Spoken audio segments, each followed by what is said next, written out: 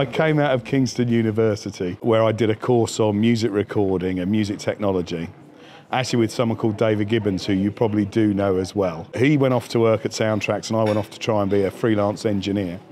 And out of the blue one day he rang me up and said, we've got the perfect job for you.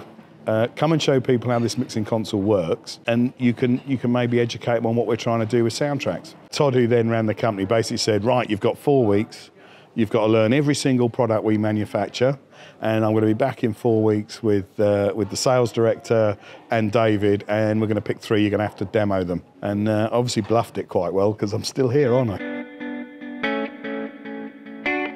John is uniquely special. He's crazy, he's a genius, he's humble, he's friendly, and he's a great friend. John is an amazing individual that actually last year when he got his Parnelli Award, it was, I think the whole company was like, yeah, well done, John, because he's a total loon. He knows what he's good at and he loves it. He's still excited with new technology, and it's great. The R&D team's obviously grown quite a lot now. We're part of Audiotonix, and he thrives in it. When John's on a mission, he lights the room with his excitement. So he's quite a force to be reckoned with. In late January, my father passed away, which was a bit of a, he was, if you like, my inspiration. As I grew up, he worked for EMI, so I spent a lot of time going into music studios as a young boy. And I think he's probably responsible for a lot of who I am today. So it started as a very tough year for me. And then in May, obviously, we jumped off a very high cliff and started DiGiCo by buying out Soundtracks from the PLC and breaking it. And really, we were a startup. I mean, it was a very small number of people, not much money in the bank account. We had a finite amount of time to build a brand and get sales, but it was exciting. 2007, the existing investors had all done well, and they wanted to make their money back, which is totally fair enough. But us as a management team, we wanted to go further. We had this vision of going further. John and his team had this idea to move off of DSP and move to an FPGA, which was pretty ambitious.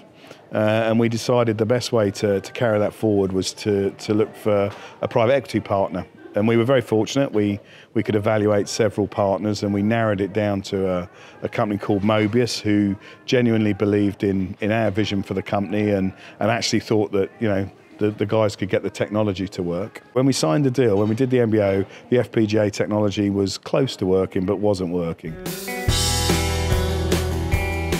Klang's interesting because for me it reminds me very much of DiGiCo in the early days. It's a very small team of bright people that have a cool product and are really passionate about the industry they work in, and they just want to get it out there. Obviously, Klang is designed as a personal monitoring system, or more importantly as an immersive in-ear mixing system for touring engineers, and they've got something quite special. On average, engineers are being asked to turn the mixes down about 6 dB, which is a huge amount when you imagine you're wearing in-ears, which is a very intensive way of listening to audio. And it makes it more natural and more normal, which ultimately makes musicians play better. Probably there are a few moments where I wish I'd fought harder for something I knew was right than I actually did. And I think my dad always told me, if you don't think it's right, you should stand up and be counted. You shouldn't just sit there as a wallflower, was his saying. And I think probably there's a couple of times where I wish, as I look back, I wish I'd fought harder for something I knew was right. But, hindsight's a wonderful thing, isn't it? But it's turned out all right. Obviously, the early days of D5 will always be special. We were out there at the front end, but a few years ago I was fortunate enough to go and see Joe Hurley at U2 in Dublin, and I got to watch that gig, the Joshua Tree tour. But likewise, I don't know, a year ago, Alan and Heath launched the SQ range, which is an amazing product. When I look at what that mixing console does and how it looks and feels, and for the price point, it's phenomenal. More recently, we've had SSL with 6 and Fusion. Their first new EQs for 25 years on a product. Amazing to be part of that. DiGiCo's moved into install with Foria, which was an amazing launch that our customer base really embraced, and it's being installed everywhere. Calrec, what a transition in a company. They've got their AOIP solution out now. They've got their new Impulse Core, which is just off the charts in terms of the amount of processing and flexibility it's going to be able to offer. And we started with Calrec. They had 11 distributors. Now I think they're 40-something distributors around the world. And there are lots of things. So I'm very proud of what we've achieved as a small startup out the UK. Where shall we begin? If it's cold and wintry, I'll have a pint of Guinness, please. If it's a normal day, I'll have a lager. If it's really sunny, I'll have a cider. If we're having dinner, I'll have some red wine.